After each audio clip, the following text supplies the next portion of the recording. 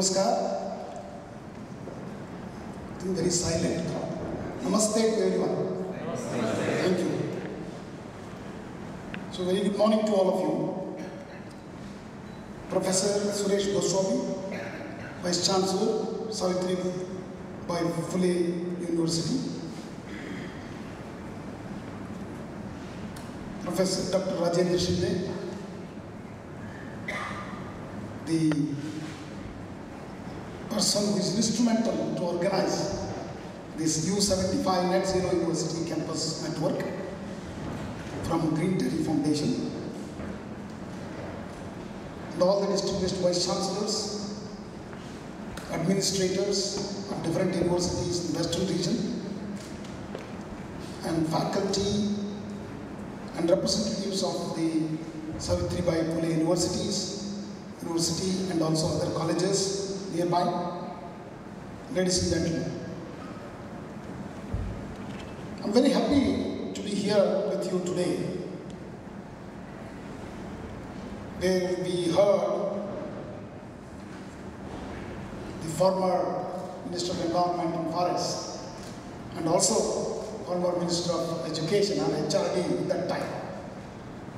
Sri Prakash Javadekar addressed us and told everything what you should know about net zero. Dr. Shinde always tells us that this is not zero, it is net zero.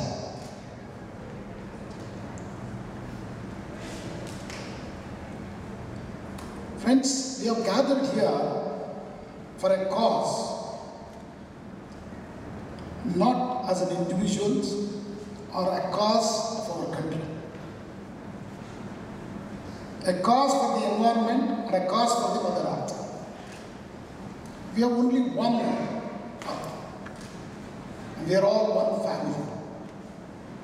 To be living sustainable, I think we need to really practice the net zero. Let me just give you some interesting facts first, and then I will come to the addressing how it helps in technical education. India's annual emissions are well below the three leading emitters. You have heard Honorable Minister highlighting that fact very categorically. That is, who are the leading emitters? China, United States of America, and the European Union put together. Because they are all anyway small states, smaller than Indian population. In per capita terms, India's annual emissions are even much lower. In terms of cumulative emissions, India has contributed less than 4% of the global cumulative emissions from not just in 50-30 years, from 1850 to 2020. So that means he made a very beautiful remark. I think all of you heard it. India need not be guilty that we are the cause for this. No, definitely not. Another two statistics I would like to read out. The national emissions must be judged both by the equity in mitigation and in the light of climate actions being undertaken. On both grounds, that is in the equity in mitigation, what is the attempts we are doing in mitigating this? And also in the light of climate actions.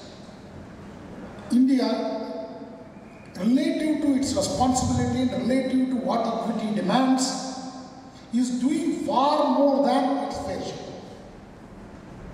That means we are really contributing to the net zero in real sense. With more than 80% of the global carbon budget for keeping global temperature increase below 1.5 degrees Celsius by 2100, having already been consumed mostly by developed countries, countries like India are left with very little carbon space for the future. So that's the challenge for us. Because everybody has done their all worst part of it. Now we haven't yet started. India is yet to be built ready soon. We have to really, if you want to become Vishwaguru or even the third largest economy, we need to do more in industrialization, which is against net zero. So these practices, what Dr. Shinde is emphasizing, everybody needs to understand, and that's where the university network is very critical, because we need to take it to the nook and corner of our country through our major force of 500 young million who are aspirant to be getting educated. Because you are the youngest nation in the world. India has chosen to walk its climate talk. That's what you heard from Honorable Minister. Conscious of the need to pioneer a sustainable development pathway for the entire globe, while attending to the needs and aspirations of the people, economy and society. That means we have to tread a path which is very difficult. We want to grow economically, at the same time we also want to maintain the net zero. They are contradictory sometimes. But Dr. Shinde disagrees with me. Because when you want to grow very fast, like what China did, definitely we are going to damage many things. But his policy is, if you start practicing this, the impact will be less. I think I agree on that part. So there is no denying the fact that India as a whole progressing towards achieving our goal, but our constant effort should not stop with just government initiative and programs. That's where this particular U75 net zero university campus. When Dr. Shinde came to AICTE, he wanted 75 institutions. And we wrote a letter, I wrote a letter to all the institutes to participate in this. Maybe by his luck or his goodwill, we got more than 100. And today we are having first workshop on Western region in Savitribai Phule University. It's the best place to have because it's in the Western Ghats foothills, and a good place, green place, you know. So our universities and colleges can play an important role to decarbonize and accelerate climate action worldwide. Our campuses are no less than small cities. Many of the campuses are hosting more than 15,000, 20,000 people, including all working and students and faculty. Still, our universities are very compared to a Western university that's smaller size at one location. I did hear Professor Gosai was telling very emphatically that we have 7 lakh students. But in the reach, yes. But at this campus, you might have 4,000, 5,000 students. So this is an excellent time for us to propagate the net zero university campus, which is a very, very excellent initiative. The practical initiatives which campuses can introduce could be in the area of energy, mobility, facilities, waste and recycling, and procurement, as well as initiatives that extend beyond campus operations. We have heard Professor Gosai already highlighting what are the small things they have done, which has shown an impact. Apart from this,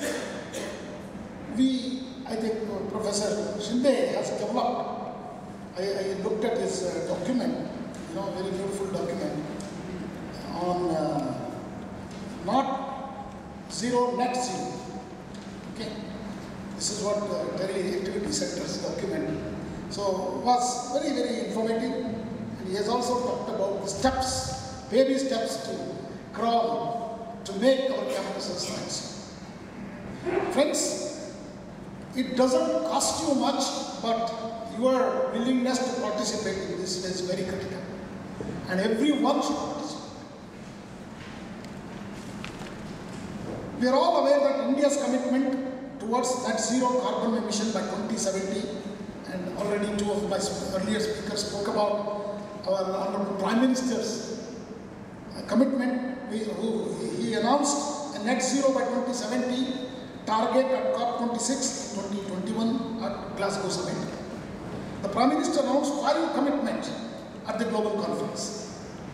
What are those 5? First, India will reach its non-fossil energy capacity to 500 gigawatts by 2030.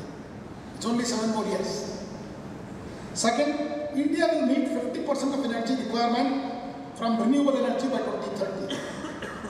Third, India will reduce the total projected carbon emissions by 1 billion tons till 2030.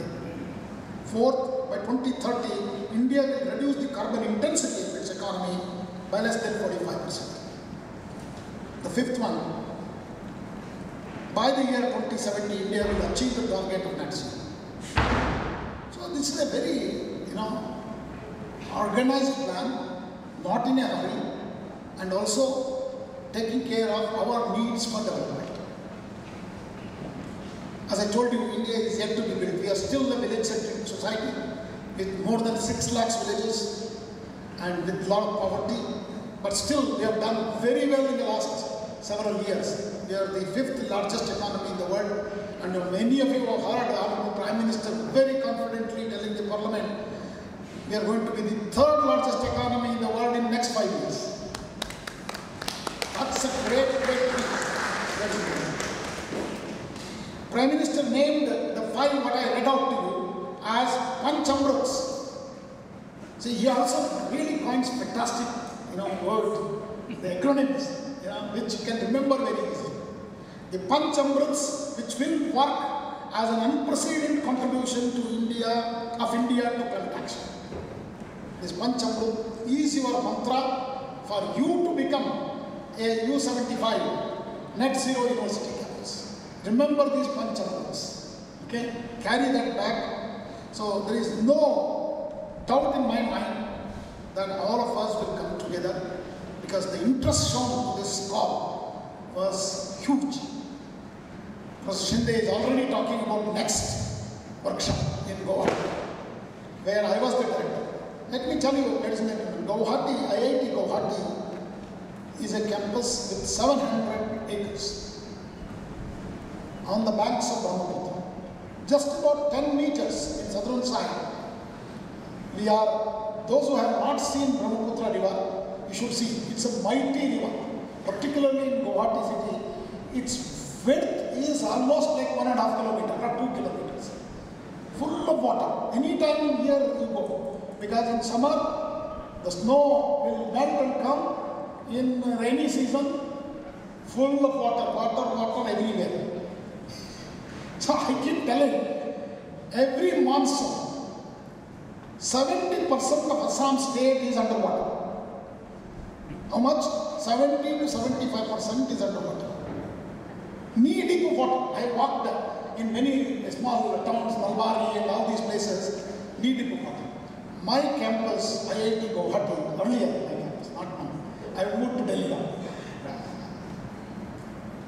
is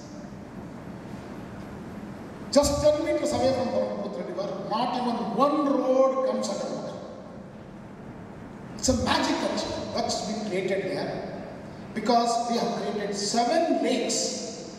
4 of them very large lakes will act like a buffer. All are connected lakes. So whenever water rises in the lake, an outlet will go and get into. So it not only recharges, okay, because there is nothing to recharge actually, because it's next to Brahmaputra, the water table is very high. Only the areas are there, the hills are there. But the beauty is the way it is controlling, the flood control is huge. Such simple, techniques you need to adopt. And we have also 1/3 of our requirement, we generate energy through solar on the rooftop. 1/3 of it. So our goal was make it to at least 50%. So we used to use 6 megawatts of power. So 3 megawatts we would like to generate through solar and give it to the grid and buy that back whenever we want. So that is also fantastic. The grid, national grid network is fantastic. So we should generate more and more renewable energy and give it to the grid and use it anywhere. So today, as a country, if you generate in Uttarakhand, I can start using in Karnataka, because unfortunately this power, electricity cannot be stored. Whatever we store is all batteries. The batteries are still, Professor Gosavi has to do much more research and come out with newer technologies to store large quantities and cheaper battery technology. But right now we don't have. So there are no sinks. There are no sinks now. Like water, you know, we have artificial underground storage water, but we don't have that in the energy. Energy has to be generated and used immediately. Our small percentage we can store, but otherwise we can't store. So these are a couple of examples which I wanted to share. But All India Council for Technical Education, I don't know how many of you know about AICTE. All of you know about AICTE? Okay, very nice. It started in 1945 as an advisory body on technical education to Government of India, then British government. And it became a statutory body for approving and granting authority in 1987 when mushrooming of engineering colleges happened in the southern part of India. And today we have more than 10,000 institutions with us. And till last year we were controlling all, including, you know, architecture, pharmacy, definitely even today MBA and PG diploma and engineering and diploma colleges are all there.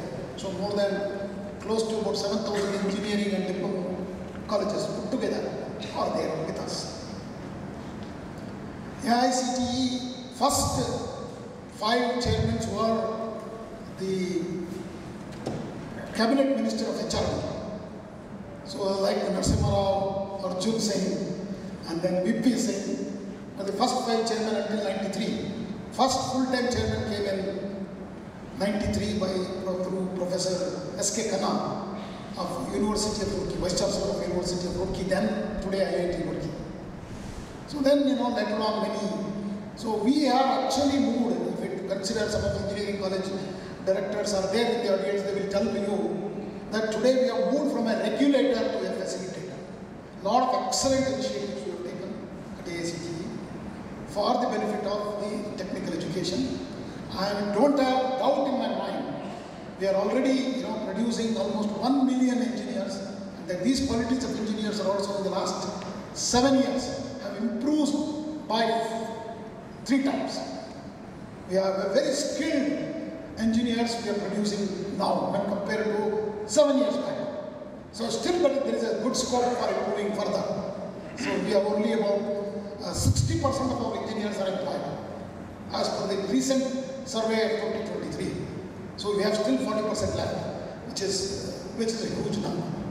So in this time, educating all these engineering graduates and also the teachers of engineering colleges on net zero is very critical. So that's how we extensively support it. And what is the another important thing AICTE has done in the last 4 years? We have started about 7,500 institute innovation councils. And we have a goal of touching that to every college will have institute innovation council. We are doing a lot of activities, hackathons, solving real problems of what you are proposing. And we have more than 7-8 hackathons, Smart India Hackathon, India-Singapore Hackathon, UNESCO Hackathon. These are all problems are given by industry and the government agencies. Our young people will find solutions, working 36 hours, 48 hours, and then take it further to become startups. I would like to tell you, large number of startups have come through IICs in India. And recently, in the last 2 years, 8,000 patents have been filed by these IIC affiliated colleges. This is the mind-boggling numbers. Okay? And we have a goal of making that double, 16,000 patents. So we are also helping, we have closed down, many of you know, closed down all our regional offices, but we converted those regional offices in 10 locations in India, AICTE's regional offices, to India's Innovation Center.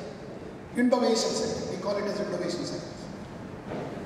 These will handheld these ideas generated by our young people, take them to the higher level, TERRE levels, work with them, we fund them also, and create startups. And these startups will spur the activities in all these areas, including medicine. And there are a lot of excellent ideas from our young people. And this is going to be, because unless we create engineers who can create jobs, than seeking jobs, we will not be the third largest market. So we hope that these young people who are graduating from our institutions have their own startups, creating their new jobs with their new ideas, and make India as a third largest economy in the world in 5 years, which is our dream of our Honorable Prime Minister Narendra Modi ji. Second, there are a lot of technologies. Our young people, particularly those who are coming from rural areas, rural engineering colleges, colleges from tribal areas, because please understand, they are not biased. Their mind is fresh. Whatever they think originally. It may be crude, but those crude ideas can be translated into real ideas and technologies for the future. Even, the Ola concept is one such, which saves a lot of money. You don't realize it. Everybody owning a car, rather than an aggregator doing it for you and supplying it to you, 100 people using the same car, is something very unique. Okay? It might have started in America with Uber, but Ola has exceeded in India. So, like that, innovations also contribute to the next step. The last aspect, madam was asking me to accreditation, criteria for accreditation. Today, accreditation and ranking are the two important criteria for a university to show how they are performing. Accreditation, I have to tell you, very recently, the Dr. Radhakrishnan committee chaired and highlighted that we should not have this grading, A++, otherwise some of the universities are using bigger than a name, I'm NAC A++. The university name is smaller, but NAC A++ is very big. So they're basically selling their universities to this NAC. So Radhakrishnan committee said we will merge NAC and MBA. This committee's recommendations are actually at the website. Please look at it. If you have comments, you can also give. And Dr. Sasabudhi, who is going to speak next online, he is the chairman of this committee implementation. By December, we should bring out a system of accreditation which is binary in nature, or maybe 3 cases, either accredited, not accredited, or to be accredited. Because rather than saying A++, 4.5, 4.3, 3.8, all this should go. Because accreditation is basically self-evaluation. Okay? They should know where they are having deficiencies, and experts will come and look at it and identify and help you. But this has become a market, unfortunately. So this accreditation is identifying which universities are doing well in academics, startups, entrepreneurial, and student development programs, or institute development programs, and how they are accommodating equity in their student, or how much of diversity they have, internationalization, all these are part of accreditation. And another one is the ranking. And I also want to tell you, from here onwards, AICTE has developed a tool called One Nation, One Data. You don't need to now even submit different agencies, different numbers, and also caught saying that you are giving different numbers to different agencies. So it will correct itself. It's One Nation, One Data, whether it is ISHE or accreditation, NBA, NAC, or ranking, NIRF, or AICTE approvals, which we give every year for engineering colleges and diploma colleges, all will be on one platform. You don't need to really enter data every time. You only, if there is any changes in your data, you update. So this is going to be a fantastic tool, which is also going to come within 3-4 months. because the entire platform is ready and up running, tested at AICTE. It is developed in the house in All India Course of Technical Education. So similarly, there are several initiatives. I would like to tell you one initiative of AICTE for the benefit of common people. The technical book writing in regional languages. It's very important, ladies and gentlemen. We need to create our textbooks, materials, research materials in our regional languages. You may not realize it. We might have been educated in English, all of us, but as a country, we need to nurture our languages. Otherwise, they will die. And AICTE has developed a tool called Anuvadini, Artificial Intelligence Deep Learning Tool. Prime Minister also referred to this in the recent ABSS, Akhil Bharat Shiksha Samagam, and also many other places. This tool can convert 500-page document in 10 minutes to 13 different languages with 99% accuracy. So we have developed courses in Marathi, Kannada, Telugu, Tamil, already running engineering and diploma programs in several 80+ colleges are offering. Sir, what are they going to do? So don't worry, they have chosen and they are going to. We are not saying that don't learn English. Learning languages are very, very important. Every language. Because once you have, 4 or 5 languages, you are potentially, you can attract very good jobs anywhere in the world. Languages learning is very important, including our regional languages. And your regional languages is important. AICTE has done.